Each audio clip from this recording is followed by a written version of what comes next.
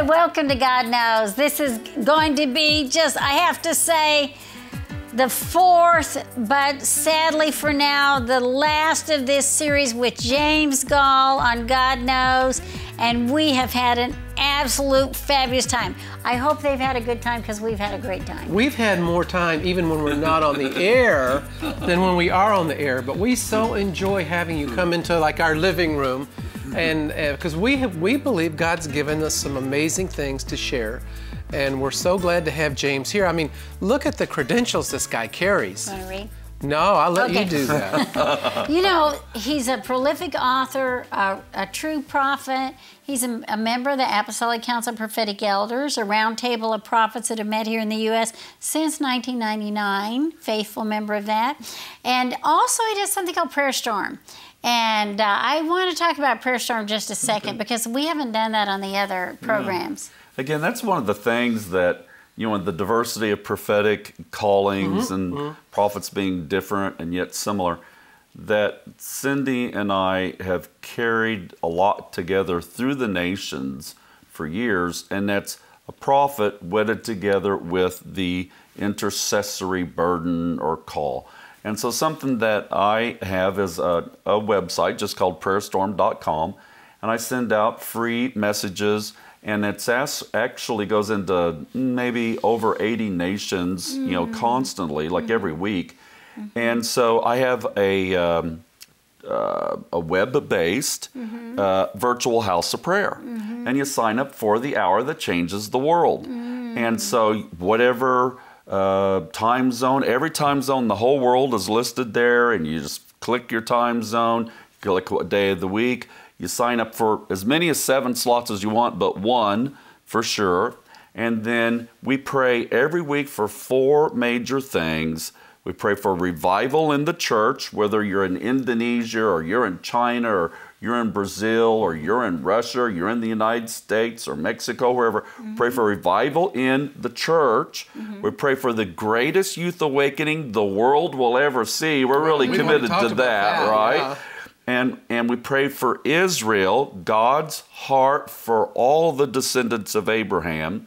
And we offer up ourselves for crisis intervention through the power of intercession. And of course, we include governmental intercession. But today, a lot of that goes over into crisis intervention. Yes, especially for America, Syria, Well, and for Israel, like the Middle East. a lot of nations, the Middle East, So we laughed about that, but we're serious about crisis intervention, and that's one of the 4 themes that we carry in Prayer Storm. So great. Well, and this mix of prophetic intercession of the prophet, in fact, one of the first times we really had a season of flowing together was in 1999, and it was the first time this Prophets Roundtable met.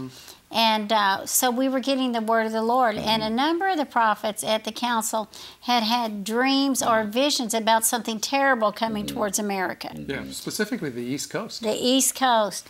And you might remember, I think James Ryle did, Mike Bickle, I think had a dream. Some had dreams of like a big ocean liner coming towards the East Coast, people jumping off, you know, afraid, disaster coming. And so we knew that the Lord was warning us in the word about terrorism. And so we began to weep. And I remember it hit me so hard I fell down weeping. And I didn't know you as well then. And I heard someone else wailing on the other side. Right behind you, actually. Yeah, and so, you know, here James and I are on the floor in a puddle in travail. We're the only ones. Yeah, that's right. Everybody else kind of standing around. Everybody else is stoic. Yes. And the Holy Spirit, I'm over here and Cindy's over there. And the Holy Spirit says, get up and go get behind Cindy right now. So she doesn't even know I've done it. I've done it. And then the spirit of travail, or however you want, the burden of the Lord, hits us simultaneously. We're like sobbing together. And she'll know that I'm back there. And it's like, that's when Cindy and I realized partially that, like, our burden and gifting was pretty similar. Yes, yes, that's right. And so anyway, but a word came, just to kind of finish that story too. Jim LaFlume gave the word that he said that what is coming cannot be averted, but it can be lessened. And it was 9/11. Yeah. And so anyway, so the burden of the Lord, it's important when God gives you a burden to pray. I remember, and to listen to the dreams. One time in our office here, Lonnie, our head of accounting, had a dream that there was a terrorist that was going to try to blow up a building in downtown Dallas. We called an SOS prayer meeting, started crying out to God that it would be discovered. Right. And just not very far away, we live kind of rural area here in Italy, Texas. They found a terrorist that was going to blow up a major bank building in downtown Dallas. And that's crisis intervention. Right. Now, you address some of this in one of your pioneer books, well, actually several of them, but Possessing the Gates of the Enemy. And so we believe in this today, and we believe that God wants to intervene in the Middle East. And what was the Arab Spring that became the Arab Winter? I just want to declare over the Middle East, God's roadmap is the final plan. Right. And God has a good future and a hope for every people of every nation in Jesus' name. Right, I agree with that. In fact, God's been speaking a lot to us about Isaiah 19 and the Isaiah 19 highway. Right. And in fact, when I was prophesying over Graham Power, maybe Graham, maybe you're watching, but Graham in South Africa started the Global Day of Prayer that went worldwide. But I was prophesying that out of Africa, that was the Isaiah 19 portion back to Jerusalem. We have the Back to Jerusalem movement that's the Asian, out of China. Right. We have the Spice route, which is the lower route back to Jerusalem. But there's also an Isaiah 19 route. That's right. And I just see this divine convergence of intercession that God is doing right now, building a highway of holiness. In Isaiah 19 it says that in that day Assyria, Egypt, and Israel. And Israel will be the third party. Yes, will. And you were just recently on the Mount of Olives with the Jerusalem House of Prayer for All Nations. Our dear friend Tom Hess, who's a prophetic intercessor, pioneer of many years, along with many other ministries and leaders in Israel as well. Right, Barry Siegel, many. And Rick Ridings and so many. Rick, of course. With Tent of Hallel and Auburn and Rachel Bosque and Tent of David, and on it goes. A lot of great ministries. We're so thankful for the harp and the bowl and the prayers and the worship that's arising in the earth today. Believe me, prophetically, we are in a precipice or crossing a threshold into the greatest outpouring of the Holy Spirit that the world has ever seen, and the greatest youth awakening is beginning. And so we are just pumped about this. We're excited about this. Even, we watched a video up at IHOP when I was speaking up there for 70 hours out of Egypt. Yes, showing this great youth gathering. One thing out in the desert with over 10,000 youth for like 12 hours of worship in Egypt. Yeah. A couple of years ago, I had 2 dreams on the Day of Atonement about an unprecedented outpouring of the Holy Spirit going to happen in the nation of Egypt, and the Holy Spirit gifts of healings and workings of miracles falling on some of the Coptic Orthodox priests, and that a revival would happen in the nation of Egypt. Rick Ridings, as you mentioned, that has a 24-hour house of prayer there on Mount Zion, also bringing together Jewish youth and Arab youth. It's amazing. The conferences that they hold in Israel. Yes, in bringing Israel. these together, and that's awesome. This is a sign to this generation. God's heart is reconciliation. Jew and Gentile. Jew and Gentile, and He doesn't want any to perish. That's right. And the prophetic is to be wedded with evangelism. I know we mentioned prophetic intercession. Let's mention prophetic evangelism for a moment. That's what that youth movement too, isn't it? Yes, it is. That's what happened in Sicily. And there's dream teams and interpretation and signs and wonders. And I've taken teams to like New Age festivals and have free healings. And Tell us a story. Oh my gosh, there was a young man, Lord give me his name, Valentine, how old he was, and that he had never been in a Christian meeting ever in his life. He gets saved, he gets filled with the Holy Spirit, he gets healed of a father wound, he gets delivered of demons, and baptized in the Holy Spirit with speaking in tongues, all like that. That's at a full New Age service. fair. It was a good deal. And he didn't even pay anything for it. That's pouring out in Brazil, too. It's Brazil has been great. having manifestations of that.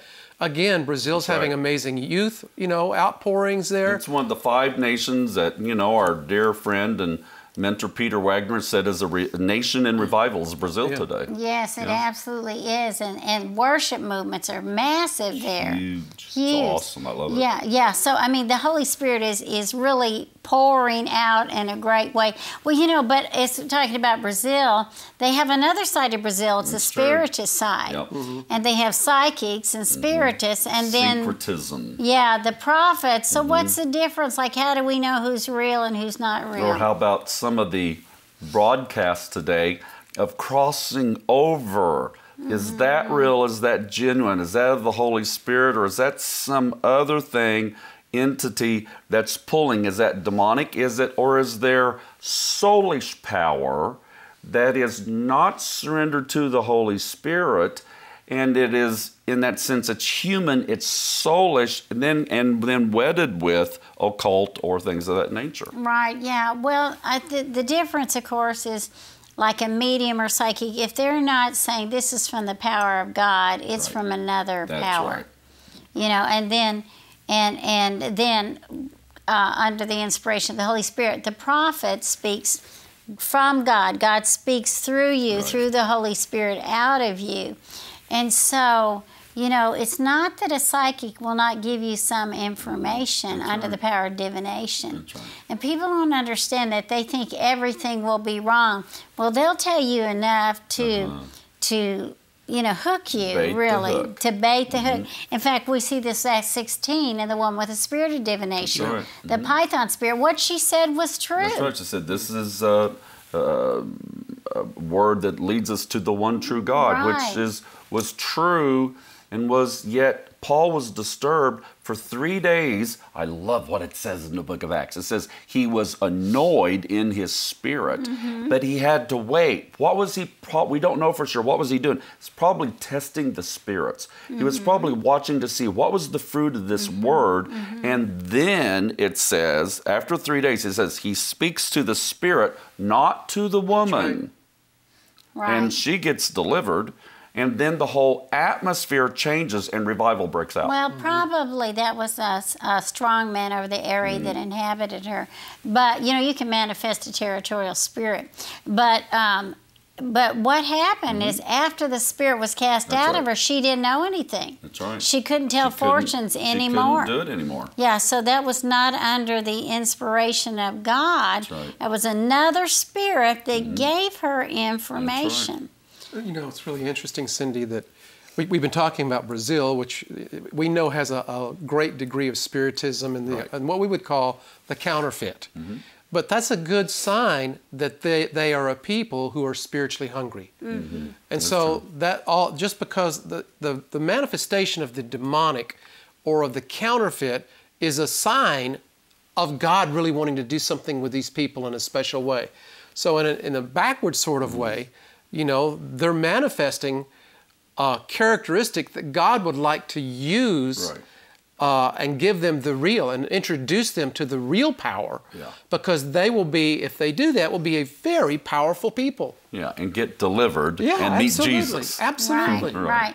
But not everybody that is a psychic would be out of an evil heart. That's absolutely right. I mean, they're white witches and they want to help people, they want to heal. And things like that. But, so people get very confused.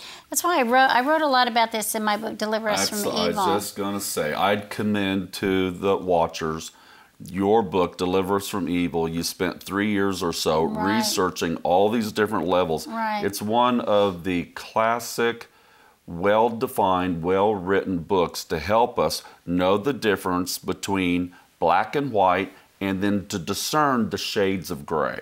This book that you've written is a guide to really help people and embrace a call.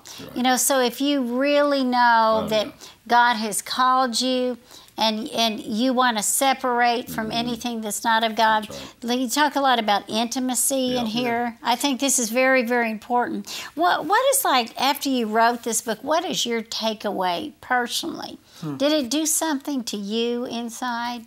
That's interesting because I remember when I met with the publishers, it was one of the most creative moments I've ever had with a team of people. Wow. When we together came up with the concept, let's do this different. Let's do this on a 21-day journey. And I'm going, and like my creativity buttons were like going, wow. And like, this is great, but let's do it in wedding together. And so they started like speaking into me, drawing out of me. And I said, well, it's got to be a foundation of intimacy. I said, we've got to have a section that's going to be on learned wisdom. So then I started picking right then people from the Bible, because I want this to be Bible-centered. Yeah. And so it's got over 200 to 300, I can't remember right now, scripture references in this book. And so the first week is readings out of the life of John the Beloved, who laid his head upon the chest of the Messiah. Yes. The second week is out of Genesis, about the life of Joseph, learned wisdom. And then the third week then is based out of the life of Ezekiel. And I take us and we end up on day 21, prophesy life out of Ezekiel 37. Wow. Well, Ezekiel was a signs prophet. Yes, that's right. Very interesting. You know, did parables, prophetic parables and things like this. It's very interesting. You know, every time I've written a book, there's been a mark on my life from writing that book. Yeah. I mean, I can say, like, I always write books for movements. I mean, that's kind of how I do. Like, Reformation Manifesto was about that. Amazing. But I feel like as God is really propelling a new generation into prophetic evangelism, into speaking the word of the Lord over people, that if they don't get some of this deep well stuff, they're going to go off. They're going to go to the dark side. That's true. You know. In this, I didn't actually answer your question direct, but I have it right now. When I finished this, I felt like I had helped prepare a safety net for this generation. That they can walk out on the tightrope, but there is this safety net that is there to catch them. Wow. And that was part of my goal, and I did feel fulfilled in it in Jesus. Yeah, like it was like that was part of a legacy for you, perhaps. That's right. Well, this has been such a great show. We've been all over the world again, all over the map. You know, prophets are very random. I don't know if you've noticed this. We're not linear. You know, a prophet tries to teach 1, 2, 3, 4, unless you're a prophetic teacher like Dutch Sheets. And then, you know, whether, you know, you're in Cuba instead of, you know, Alaska. You just can't go there. But we're going to come back and we're going to prophesy over you and tell you what God knows about your life. So stay tuned.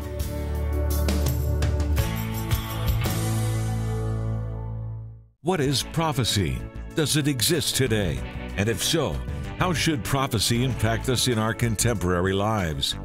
Now in his revealing book, The Lifestyle of a Prophet, a 21-day journey to embracing your calling, respected prophetic leader James Goll takes you on a remarkable journey into the heart of the prophetic calling. Through this unique hands-on 21-day guide, James will help you develop the intimacy with God that is essential for hearing His voice clearly. Apply prophetic insights into your own life through thought-provoking questions, devotional prayers, and practical applications. And you'll learn how to proclaim God's words faithfully and then step boldly into your calling. The Lifestyle of a Prophet, a 21-day journey to embracing your calling, is filled with insight, wisdom, revelation, and the love of God, which is why Cindy and Mike want you to have a copy of your own. As a way of saying thank you for your special gift of $20 or more, Mike and Cindy will send you James Goll's book, The Lifestyle of a Prophet, a 21-day journey to embracing your calling. They also want you to have a copy of Cindy's CD, The Second Dimension of Prophecy. In it, Cindy explains how you can actively participate in fulfilling the prophetic words that are spoken over you. It's the faithful financial support of friends like you that enables Cindy and Mike to take the prophetic word of God to so many hungry hearts around the world. And your gifts help keep the God Knows television program coming to you every week. Call or click now with your special gift of $20 or more. In appreciation, we'll send you James Goll's book, The Lifestyle of a Prophet, a 21-day journey to embracing your calling, and Cindy's message, The Second Dimension of Prophecy. Call or click now with your special gift of $20 or more. Hi, welcome back. there's someone, you are watching this show and you are a revivalist. You are absolutely on fire for souls. And the Lord just says to you, I'm going to give you that venue you've been trying to get, because God has told you where to go, where you're supposed to have the meeting. It just feels like, you know, it's kind of clogged up, closed up to you. But the Lord showed you the place, and the Lord says, I'm going to give it to you. I'm going to give you Isaiah 22:22, open a door that no man can shut. You know, this is really interesting, because here we have with us Mike and Cindy, and they have been pioneers for years. But I have on me right now the whole issue of women being validated in the prophetic. Listen to me for a moment, my heart, okay? You are valued. You are needed. We want you. I give honor to women. I release honor to your heart. I release honor and value as a spiritual leader and as a man. And I declare, we need your sensitivity. We don't need you shut down. We need your prayers. We need your prophecies. We need your dreams. We need you to hold up our hands. So I just speak a word out there to some women who might feel a little shamed or displaced. And I speak value and significance as a prophetess, and to come forth into the uniqueness and the fullness of who you are, in Jesus' name. Amen. You know, I think that that's so true. And I just want to say to you, there's an anointing to forgive. You know, if you've gone through times and you're a pioneer, maybe in your country you've been a pioneer, and the Lord knows and is grateful. I'm also getting that there is someone watching, and you have a child, and this is a prophetic child. And this child has dreams, wakes up either screaming in the night, says, oh, there's something, you know, in my room, or else, you know, seeing angels. And the Lord just says to you, you have given birth to a seer. And this child has God's hand all over them. And so just, God's going to give you wisdom on how to raise this child. Fear not, for the Lord is with you, and He knows how to help you raise that child. I'm seeing a woman, and you're in a wheelchair, and you are a prophet, and God has used you to prophesy, but you're dealing with being perplexed that how can I be used by God? How can I prophesy when I'm bearing the shame of being in a wheelchair, because I should be out of a wheelchair if I'm truly a kingdom person. I should be standing strong, and therefore it somehow disqualifies me. And I'm just telling you, the Lord's saying you are not disqualified. You must speak the word of God. Yes. The words that He places in your mouth have the same validity as anyone else, no matter what their stature is. So God says, in the Spirit, stand and prophesy even though you may be in a wheelchair. Amen. I'm getting the name Luann, and I feel like the Lord says to you, Luann, I have called you. I'm going to work out, there's some situations in your family that are distressing you, but the Lord says, my hand is on it. I'm going to work it out. Don't be afraid. I am with you. I just see somebody's marriage, and you're standing fast for reconciliation in your marriage. You've even been given a dream that it'll happen. I want to say to you, dreams do come true. And I want to tell you, God is going to move upon the heart of this husband. And he is, I can't give you a 100% guarantee, but I feel the heart of the Lord falling on this man. And his heart is going to repent. And I see reconciliation and restoration on the way. Oh, how beautiful. I see a man, and you are just weeping right now. You feel so abandoned and so alone. And it could be connected to marriage, but I also feel like there's just somebody really, really lonely, and you have been praying, and God is hearing your prayers. I feel like there's a couple of people that you are fasting. In fact, one watching, you were in the middle of a fast for a mate. You want to be married.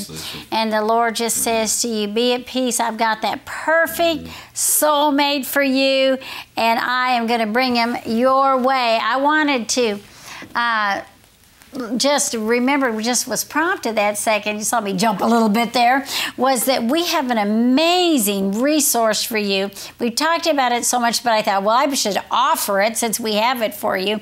The Lifestyle of a Prophet by James Goll. You know, he's a phenomenal writer. He is so biblical. You could use this to teach in Sunday school. You could use this for a school of the prophets. You know, it's so good. And so for a donation of 20 or more, we're going to send you that. You're going to love it. And we'll also send you my CD, The Second Dimension of Prophecy. Maybe you got a word and you don't know what to do with it. You don't know how to unpack it. You can call the 800 number on the screen, or you can go to godknows.tv. Why don't you invest in yourself today, or give one to a friend? You know, the Lifestyle of a Prophet, the Lord is showing me there's someone out there. You have a school of the prophets, and you've been looking for a new resource, and the Lord is just saying, this is what you need. This is a resource you need. And also this Second Dimension of Prophecy. Why don't you invest in the future generations? Well, God bless you. Thanks for watching. God knows. Did God do something miraculous in your life that you'd like to share with us?